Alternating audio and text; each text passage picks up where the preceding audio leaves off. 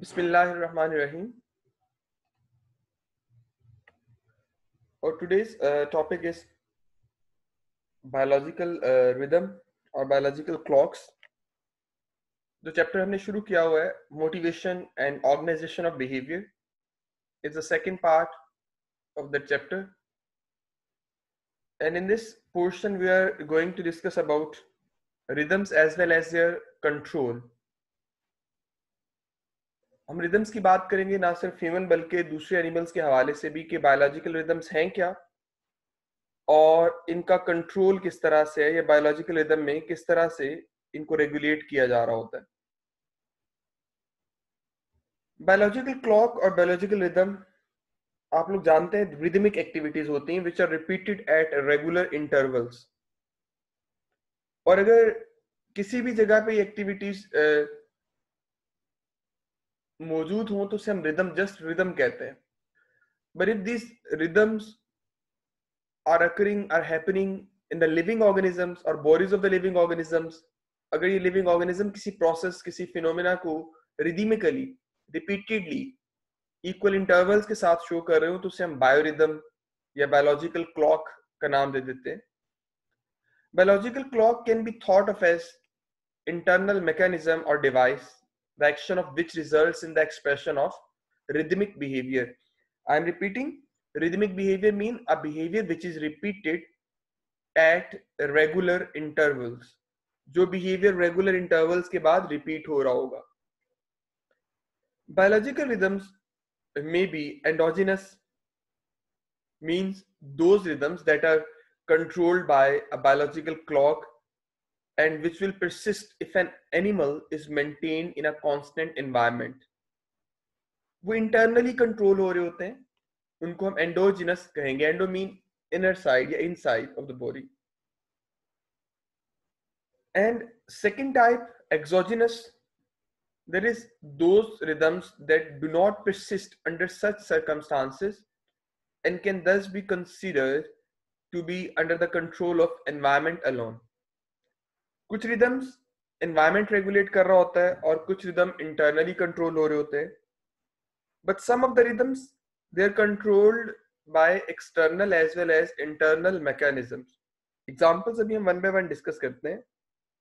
Mostly ऐसा होता है कि कोई रिदम properly तभी शो होता है जब उसका इंटरनल कंट्रोल भी हो और वो एक्सटर्नली भी कंट्रोल हो रहा हो.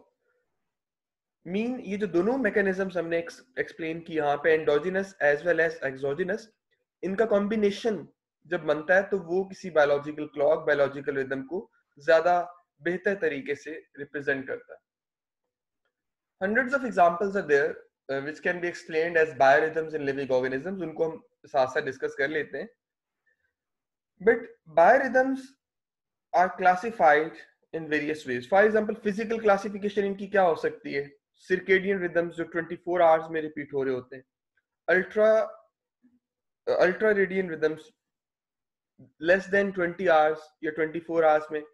Infraradian more than 24 hours or 28 hours, उन्हें हम infraradian कहेंगे.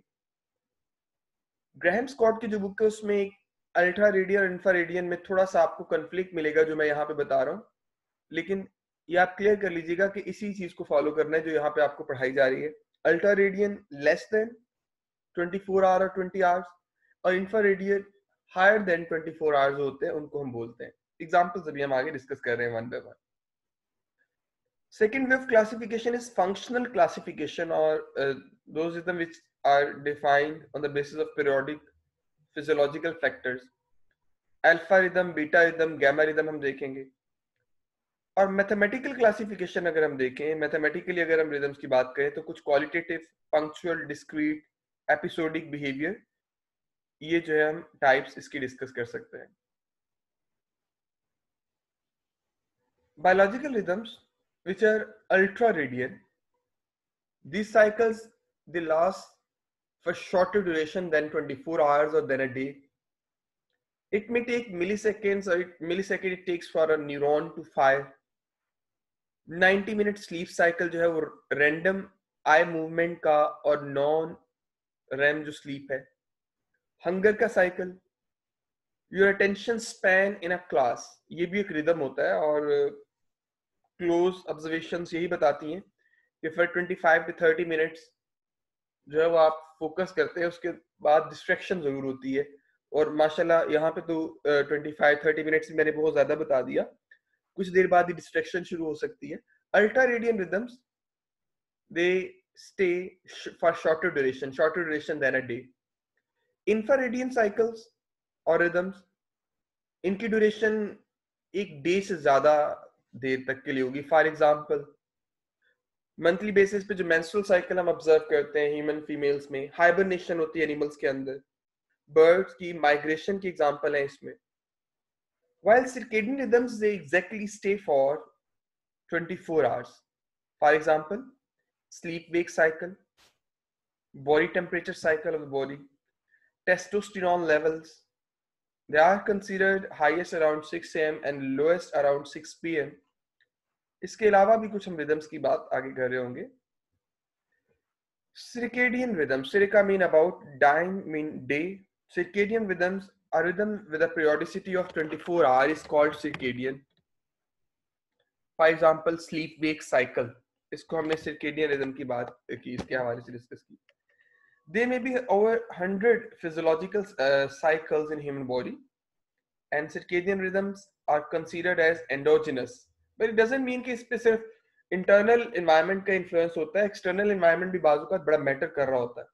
आप स्लीप वेक साइकिल की बात कर लें, स्लीप वेक साइकिल में नो डाउट इंटरनल मेटाबोलाइट की कंडीशन या हमारा थके हुए होना, एग्जॉस्ट फील करना, ये एक रीजन हो सकती है, लेकिन एक्सटर्नल एनवायरनमेंट भी हमारी स्लीप और वेक साइकिल में बड़ा इंपॉर्टेंट रोल प्ले कर रहा होता है।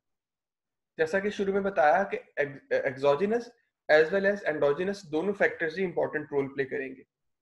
Circadian rhythms represent, even in the absence of environmental stimuli, cues such as light, temperature और social cues, वो तो जाएंगे, लेकिन इनकी रेगुलरिटी को मेंटेन करने के लिए आमतौर पे एंडोजिनस एक्सोजिनस फैक्टर्स दोनों ही रिक्वायर्ड होते हैं। ये हम रैम नॉन रैम स्पीड की बात कर रहे थे कि ये जो है वो प्रीवियस स्लाइड में अगर आप देख सकें, ये हमारे पास अल्ट्रा रेडियन रिदम्स में आता है, शॉर्टर देन अ डे। इसमें जो स्टेज 1, स्टेज 2, स्टेज 3 और ये जो रैम स्लीप है, इनकी इन्होंने एग्जांपल्स दी हुई हैं।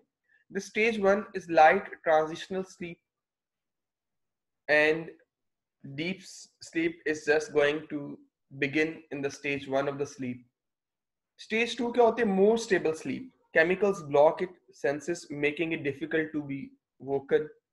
And stage 3 is the deep sleep, regulated by growth hormones. Growth hormones are released in this stage. And the last one is the revitalizer memory, which increases dreams. And it is known as REM sleep. REM sleep stands for rapid eye movement. उसके दौरान जो है वो eye movement भी observe की गई है। Game Scott की बुक से जो हम यहाँ पे डिस्कस करने जा रहे हैं रिदम्स के हवाले से, वो है सबसे पहले बेटा Rhythms and their feeding behavior. We have already discussed the way in which an increased motivation to feed causes an increase in feeding behavior. सामन की एग्जांपल्स हमने पढ़ी थी प्रीवियस लेक्चर्स में मोटिवेशन में, कि ज्यादा देर तक उनको जब भूखा रखा गया तो उनके अंदर खाने के लिए ज्यादा मोटिवेशन डेवलप हुई और उन्हें ज्यादा फीड भी किया। When food is presented to previously starved salmonid fish, तो उन्होंने फीडिंग बिहेवियर ज्यादा शो किया था या ज्यादा फीडिंग की थी। You'll remember that in their natural environment, these fish have to contend with a regular period of winter starvation, and that they follow it with a period of compensatory hyperphagia. Hyperphagia की term भी हमने previously discuss की थी कि सार्मोनिड fish में जब एक regular period के बाद नेचुरली भी ऐसा होता है कि उनमें एक स्टार्वेशन पीरियड आता है और फिर उनको एक सीजन के अंदर फूड भी सफिशिएंटली अवेलेबल होता है जिसमें वो हाइपरफेजिया यानी हाई फीडिंग एक्टिविटी शो करते हैं। Careful observations show that the existence of another cycle of feeding exists within the body of the salmonid fish, कि इनके अंदर एक और साइकिल भी एग्जिस्ट करता है जो शॉर्टर पीरियडिसिटी का और जो बेसिकली लाइट और डार्कनेस पे डिपेंड कर रहा होता है। यहाँ पे हम उसी रिदम के हवाले से एज अ सर्केडियन रिदम पहले बात करने जा रहे हैं। दो साइंटिस्ट के नाम लिखा हुआ है, Francisco and Tabata. They have carried out experiments to record the daily rhythms of feeding behavior shown by the rainbow trout. ये दूसरी स्पीशी है सामोरिड के अलावा, rainbow trout, Oncorhynchus micus. Oncorhynchus species जो हैं, they provided individually housed fish with an apparatus that allowed the animals to regulate their own food delivery and therefore their own food intake. उनको इस तरह से एक apparatus में, या आप कह लें एक मीडियम में रखा गया जहां पे वो अपनी फूड की डिलीवरी या फूड की जो इनटेक है उसको रेगुलेट कर सकते थे कंडीशनिंग प्रोसेस के through. The fish were first trained to operate this demand feeder. उनको ऑपरेटर्स में, जैसे आपने कंडीशनिंग रिफ्लेक्स टाइप 1 या कंडीशनिंग रिफ्लेक्स टाइप 2 में पढ़ा था कि एनिमल्स को ट्रेन किया जा सकता है to obtain their food from the environment. तो उन्होंने उस डिमांड फीडर सिस्टम के तहत पहले फिशेस को ट्रेन किया कि उसको ऑपरेट करें, जब भी उन्हें फूड चाहिए वो उस फूड को जो है वो सप्लाई कर सकें, फूड की सप्लाई को ट्रिगर कर सकें, स्टार्ट कर सकें, इनिशिएट कर सकें. उसमें होता क्या था उस डिमांड फीडर ऑपरेटर्स में, that discharge a palette of food every time the fish activated a tactile sensor. एक स्पेसिफिक सेंसर लगा देते हैं जिसको स्टिमुलेट करने के बाद उनको फूड मिलता है फिश को. ट्रायल एंड एरर लर्निंग में आपने इस तरह के एक स्ट्रक्चर माउस के हवाले से गालिबन पढ़ा था. In effect, the fish was trained to press a button to gain a food reward in a modification of the Skinner box apparatus. Skinner box apparatus की ही एक modified form बनाई गई पहले तो, कि जब भी इनको फूड चाहिए हो, फूड रिक्वायर्ड हो, उस सेंसर को, बटन को प्रेस करने के बाद ये फिश फूड ले सके. Of course, if the fish was starved, we would expect them to exhibit hyperphagia. क्योंकि वो ज्यादा देर के लिए भूखी रही हुई है तो जाहिर है वो hyperphagia शो करेंगी, ज्यादा फूड लेंगी, and to feed constantly. But they were not starved, and by monitoring their feeding pattern, the researchers were able to gain insights into their short-term feed or not feed decisions. Interesting point ये था कि जो ये आप days of experiments देख रहे हैं यहाँ पे राइट साइड पे जो डायग्राम बनी हुई है इधर, और इसमें डार्क का पीरियड, डार्कनेस का पीरियड और लाइट पीरियड शोन है. डार्क लाइट ये पीरियड शोन है. जबकि टाइम ऑफ द डे के कौन से टाइम पे है, जी 6 PM 18 जो है वो लाइक 6 पे 18, ये जो 6 आवर्स की ड्यूरेशन का डिफरेंस है 24 आवर्स में, उसको लिखा हुआ है यहाँ पे, उसको आवर्स में जो है वो शो किया हुआ है. तो initially the fish were maintained under a 12-hour light and 12-hour dark cycle. 12 hours उनको light के दिए जाते हैं, 12 hour dark के. And for the first 35 days of the experiment, it is clear that feeding activity was largely restricted to the 12 light hours of the day. We would describe this as circadian rhythm. अगर ये आप इस graph को देख सकते हो, just look at this. From day 0 to day 10, 20, 30 and 35, ये upper area जो है इस ग्राफ का, इस एक्टोग्राम को, ये बाहर से डायग्राम को आप अगर देख सकें इस ग्राफ को, तो इस ग्राफ में शो हो रहा है कि लाइट ड्यूरेशन पे डिपेंडेंट है उनकी फीडिंग, यानी उनका जो बिहेवियर है, रिदम है, वो लाइट पे डिपेंडेंट था. इन द फर्स्ट 35 डेज, जो पहले 35 डेज आपको नजर आ रहे हैं of the experiment, it is clear that feeding activity was largely limited to the 12 light hours of the day, and we describe it as circadian rhythm. कि fishes जो है वो डे टाइम में या लाइट ड्यूरेशन के अंदर feed कर रही थी, जबकि नाइट टाइम में in the absence of light उनकी फीडिंग लिमिटेड थी या रिस्ट्रिक्टेड थी. Here is an ectogram of the feeding activity of a group of trout kept under 12-hour light and 12-hour dark conditions from day 1 to day 35 and exposed to 45-minute pulses of light and dark from day 35 to day 50 of the experiment. फिर जो उनकी light और dark की duration की impulses change की गई. कैसे? A possible explanation for the rhythm might relate to the hunger levels and the motivation to feed.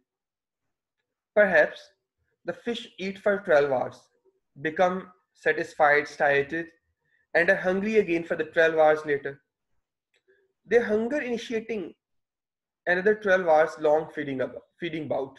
क्योंकि जो feeding duration है वो 12 आवर्स पे डिपेंड करती है। 12 आवर्स के बाद फिर से उस पे जो है वो हंग्री फील करेंगी और फीडिंग करेंगी, ये इनकी एक पॉसिबल रीजन हो सकती है। But look what happened during days 35 to 50, the neat rhythm has disappeared and in its place the fish demonstrate activity and inactivity throughout 24 hours period. इस ग्राफ को दोबारा से देखिए, जो प्रीवियस ग्राफ है, जो 35 टू 50 डेज की ड्यूरेशन है, इसमें फिश की जो फीडिंग है थ्रू आउट नजर आ रही है। और ऐसा लग रहा है कि जैसे वो जो पहले हम बात कर रहे थे कि 12 आवर्स का जो क्लॉक है फिश के अंदर, उसको 35 to 50 डेज में फिश फॉलो नहीं कर रहे। What is the reason behind? You should notice that this change in behavior coincides with a change in the environment of the animal. शुरू में 12 hours light duration और 12 hours darkness या night की duration दी जा रही थी। The 12 hours LD lightning regime has been replaced with a shorter alternating pulses of light and dark of just 45 minutes duration. तो ऐसा लग रहा था जब उनकी एक्सटर्नल फैक्टर्स, एक्सटर्नल जो लाइट की ड्यूरेशन है उसको मॉडिफाई किया गया, उसको चेंज किया गया, तो शॉर्टर इंपल्सेस के बाद जैसे इनको इंपल्सेस मिलती थी लाइट की, वो लाइट की इंपल्सेस ट्रिगर कर रही थी उनका feeding behaviour.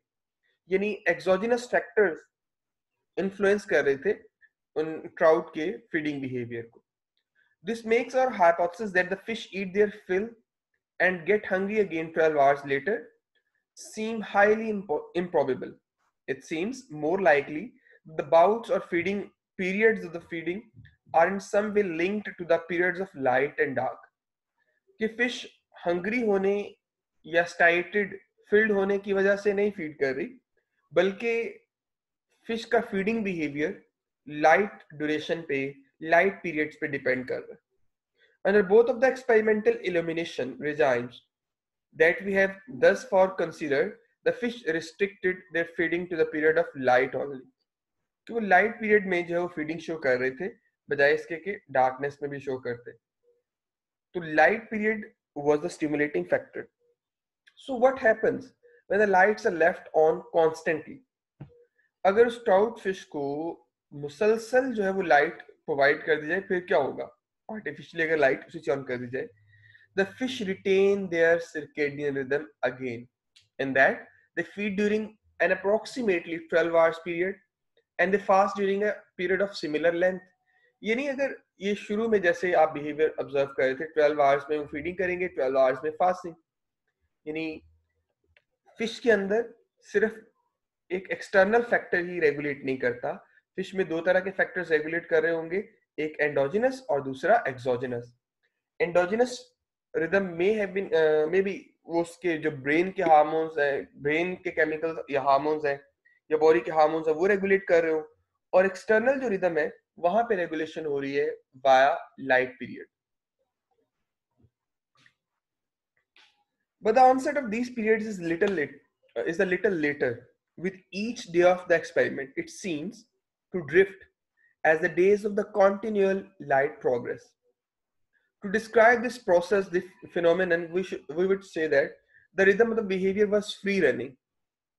This is still a circadian rhythm because it retains 24 hours periodicity.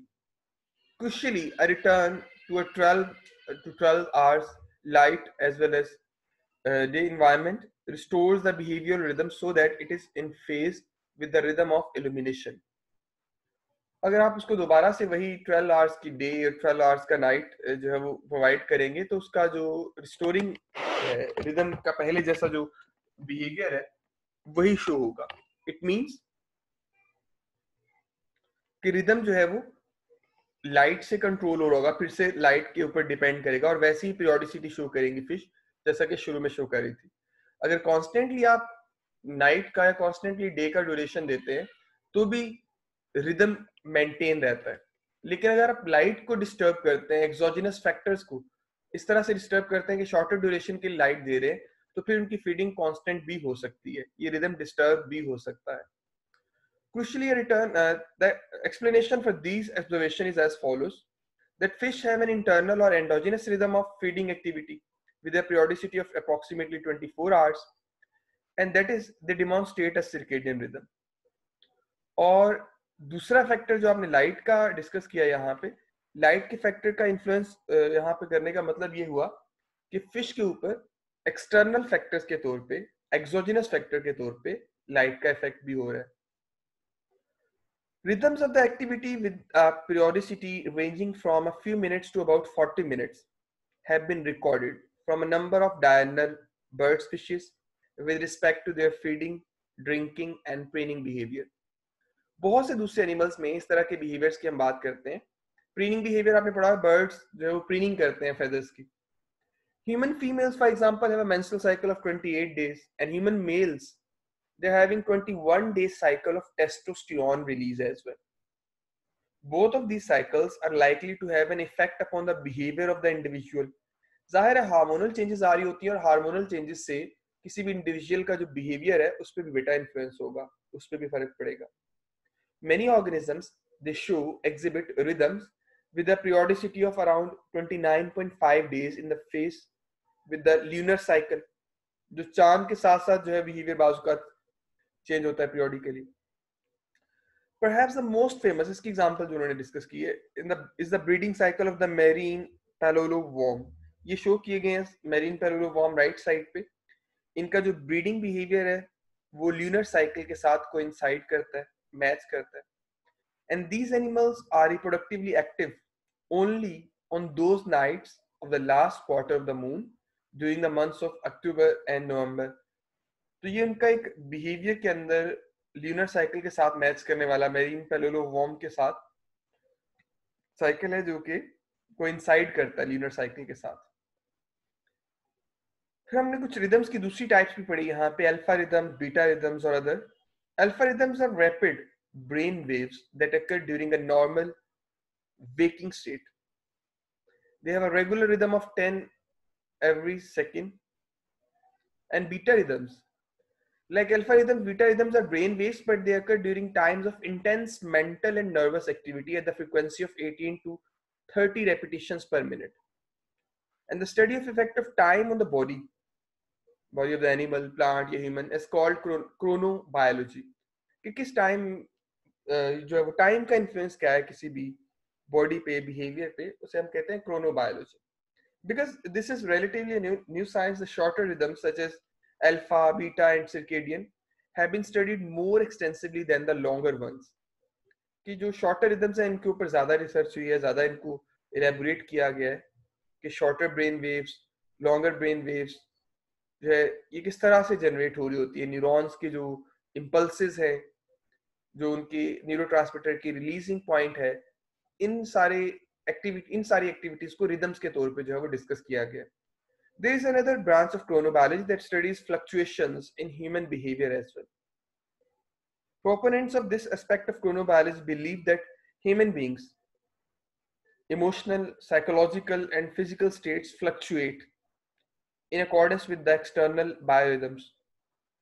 ना सिर्फ एक्सटर्नल बायोरिदम्स बल्कि हमारे बिहेवियर को, हमारे फीलिंग्स को, इमोशंस को, साइकोलॉजिकल स्टेट को, hormonal changes as endogenous factor और एक्सटर्नल एनवायरमेंटल फैक्टर्स, टेम्परेचर का, गर्मी सर्दी का होना, बारिश का होना, ये सारे फैक्टर्स जो एक्सटर्नल फैक्टर्स हैं, लाइट डार्कनेस, ये भी हमारे बिहेवियर को, फीलिंग्स को, इमोशंस को, साइकोलॉजिकल स्टेट को इफेक्ट कर रहे होते हैं. और जाहिर है इनके अकॉर्डिंग हमारी जो फ्लक्चुएशंस भी होती रहती हैं. These chronobiologists are interested in how crime seems to come in waves. Why emergency rooms are more crowded during the full moon and so forth. कि specific conditions में ऐसा क्यों होता है कि जो rhythms हैं कुछ specifically वो ज़्यादा importantly regulate हो रहे होते हैं. It was all about types of rhythms. कल इंशाल्लाह हम circadian rhythms, फिर उसकी एग्जांपल्स और जो ह्यूमन रिदम्स हैं उनके हवाले से डिस्कस कर रहे होंगे. आपके पास एक छोटी सी असाइनमेंट मैं दे रहा हूँ कल के लिए. असाइनमेंट क्या, बस आपने इसको इलेबोरेट करना है. ये आपको एक स्लाइड नजर आ रही होगी अबाउट ह्यूमन सर्केडियन रिदम्स. आपने ये काफी ज्यादा रिदम्स मैंने यहाँ पे लिखे हुए, कल भी मैं डिस्कस कर दूंगा, लेकिन मैं चाहूंगा कि कल जब हम ये डिस्कस कर रहे हो स्लाइड, तो इन रिदम्स के हवाले से आप वन बाय वन एटलीस्ट एक रिदम आपको क्लियरली एक्सप्लेन करना आता हो कि ये रिदम किस तरह से कंप्लीट हो रहा है. तो आप इन स्लाइड से इन रिदम्स को नोट करें, अपनी चॉइस का जो रिदम है, कोई एक रिदम, उसको आप सॉर्ट आउट करेंगे, इलेबोरेट करेंगे, और कल मैं आप लोगों से वन बाय वन इसको एक्सप्लेन करवा रहा हूँ। रोल नंबर वाइज देख लें या वैसे इसको जनरली आप लोग देख लें, कल हम इस पे भी डिस्कशन करेंगे डिटेल से इंशाल्लाह।